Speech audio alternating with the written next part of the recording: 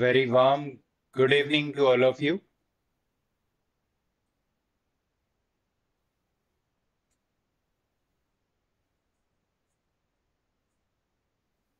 Please let me know if I'm audible. Please let me know if I'm audible. All right. So today we are going to discuss physics, importance of physics for Nata and UCEED examination. Specifically, we are talking about examinations in 2023. So let us start our session with the very, let us start our session quickly.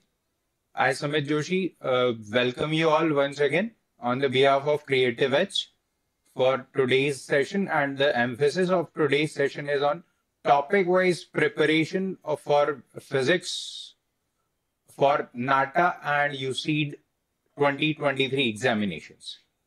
So if you are new to the channel, please subscribe to the channel, and you can download free design and architecture study material. You can get the link from the description box. So let us start our session with the topic-wise preparation of physics. There have been many queries by many students that, sir, we are not able to prepare for physics. The uncertainty lies, how should we prepare? So as of now, we have enough time to prepare for physics and how one should approach it on the basis on topic wise, and how can you incorporate physics as your strength in your examination, right?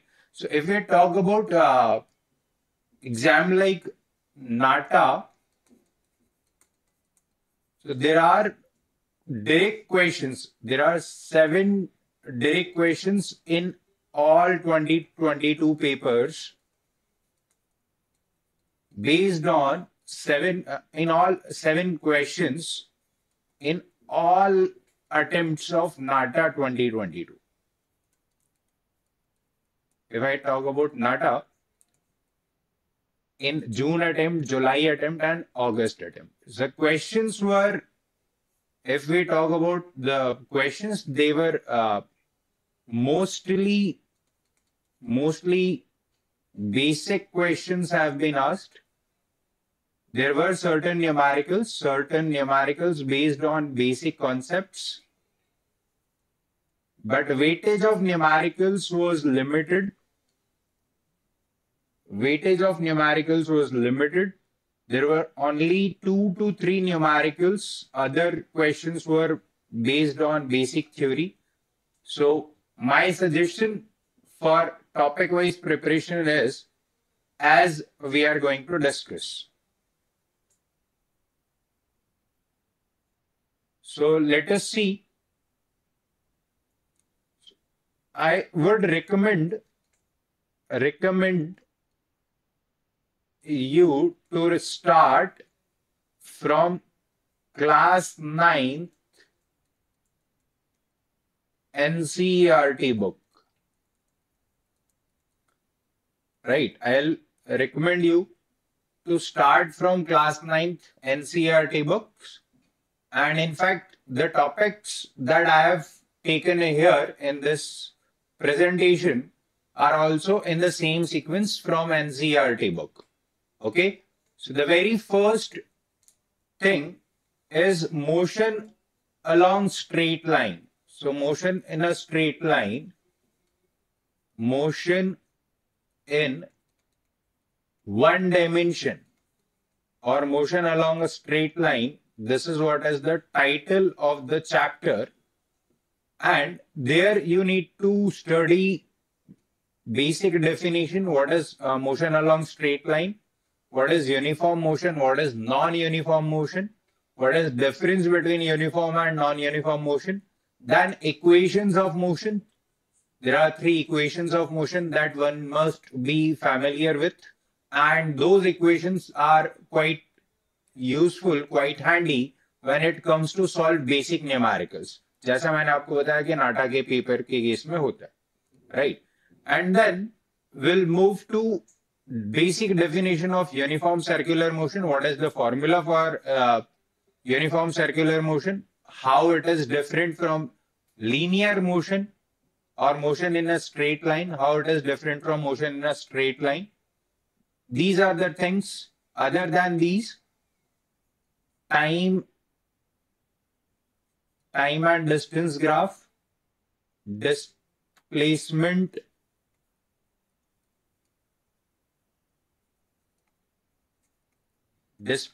time graph, distance time graph, displacement time graph, speed time graph, velocity time graph, and acceleration time graph.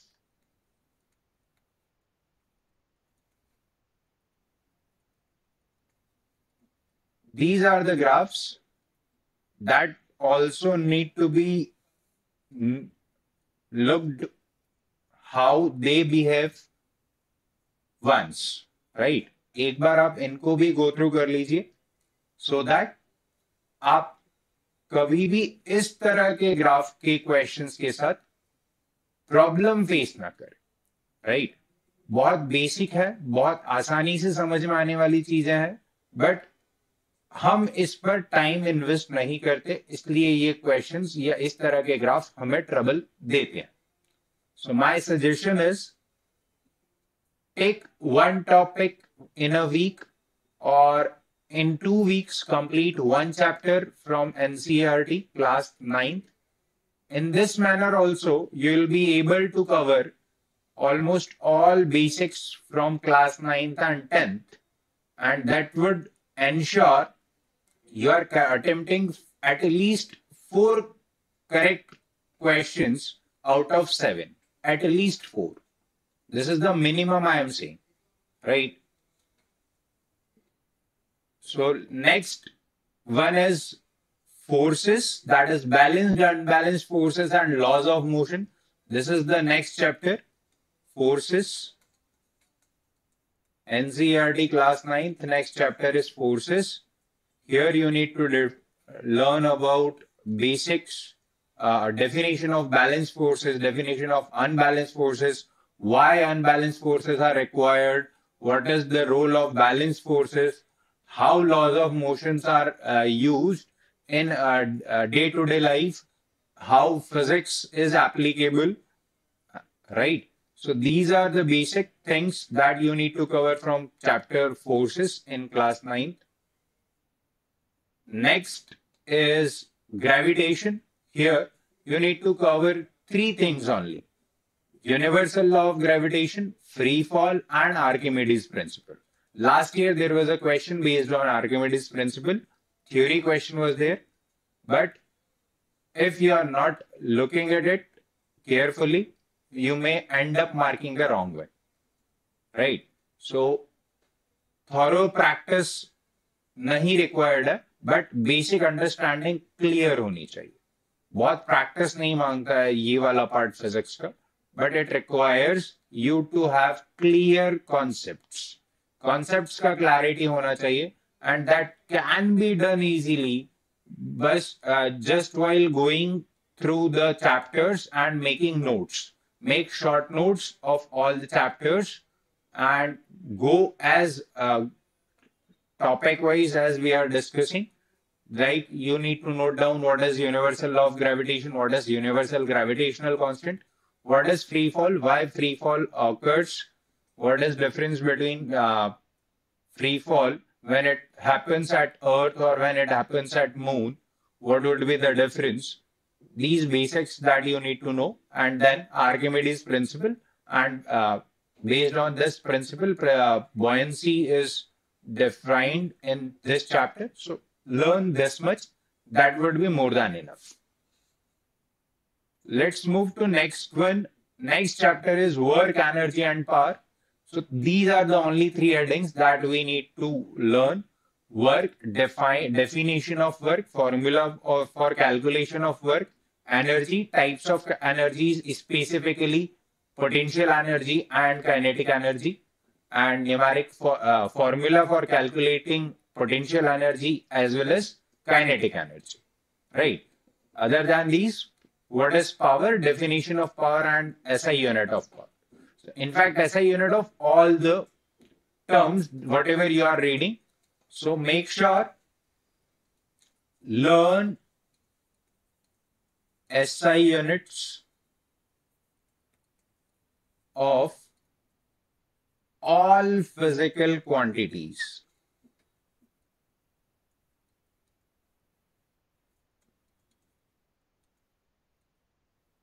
That are defined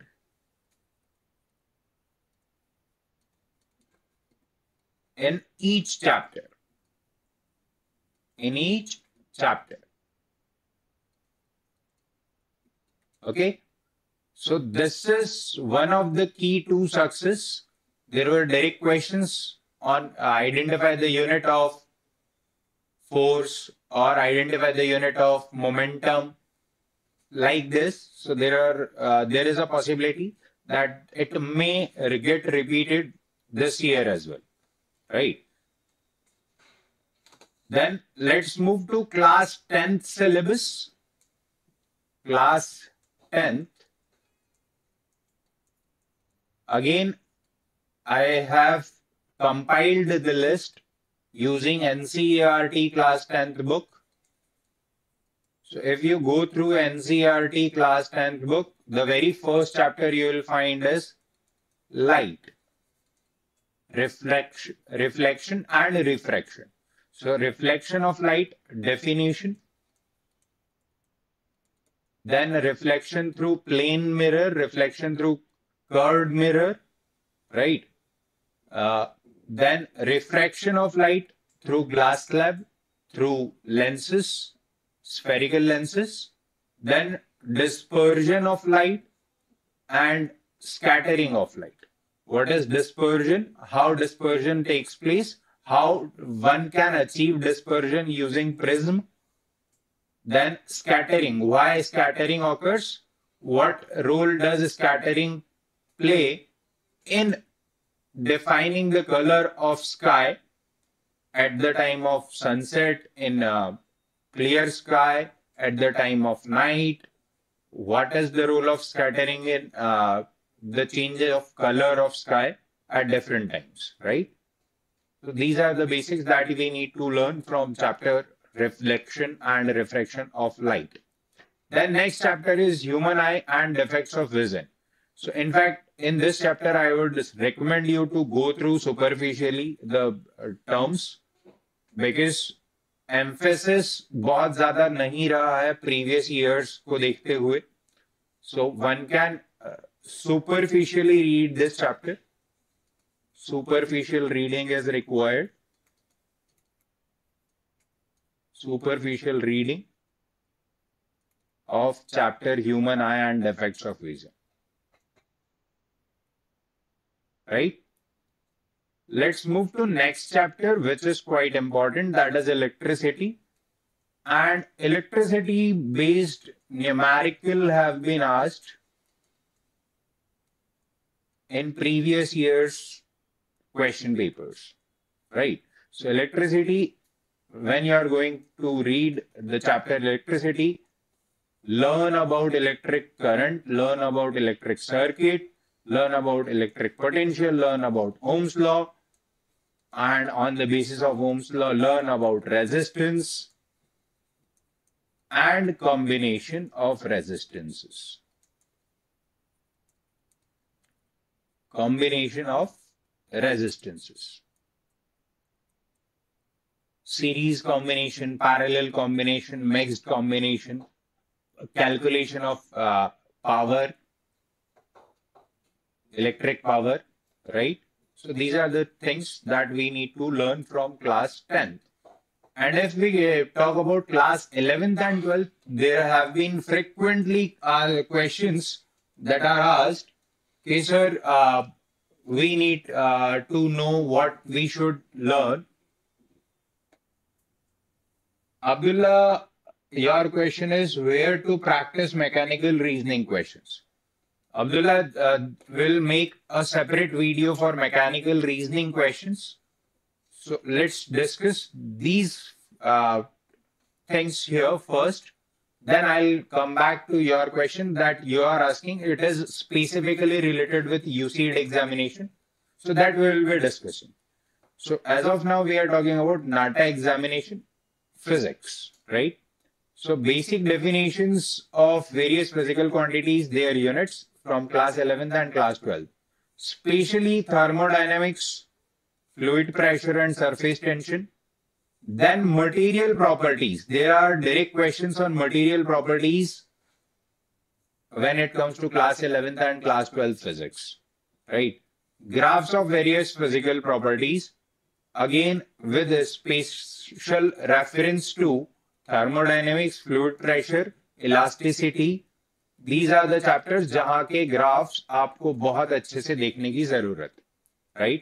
class 12th के physics से modern physics का जो material वाला part है, material silicon semiconductors and p type, n type semiconductor, etc. So that need to be focused more, right? Now, if we talk about UCEED examination, UCEED does not ask theory question. UCEED does not ask theory or numerical questions. Direct numerical questions are also not asked in UCEED. But application of concepts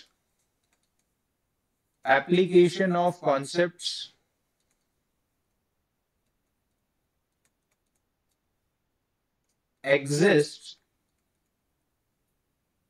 in UCEED questions, right?